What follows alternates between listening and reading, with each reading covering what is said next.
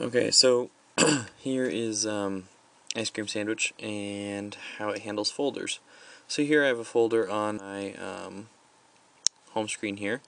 I've named it Games. You can go ahead and tap it and rename it.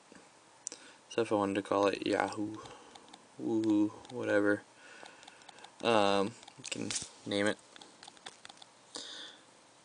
Oops, it helps if you can type right.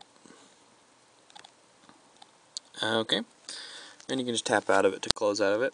How you could do new folders is if you take one app and you place it above the other one, it shows you, it gives you a nice little hint that you can drop it there. Drop it and bam, it's in a folder. Tap it. By default it's unnamed. So if I actually pull this folder out here onto my desktop here, it doesn't have a name under it. So the system just knows what it is. But then I give it a name, and yeah, name.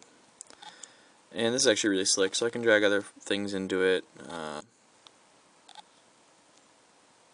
Then I can drag it onto my dock again if I want. It's pretty cool. It dynamically sizes, and it does a layout. Within that, it does a nice little layout switcheroo thing, so you can organize it however you want, which is nifty. And lastly, one thing that's really cool is if you, once you get down to just 2 apps in it, you should watch this.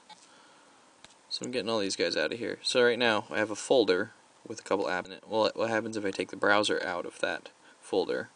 Bam, no more folder. My original app is just there. So it's really cool implementation, and it's something I think they did really, really well, and something I'd love to see in something like Plank.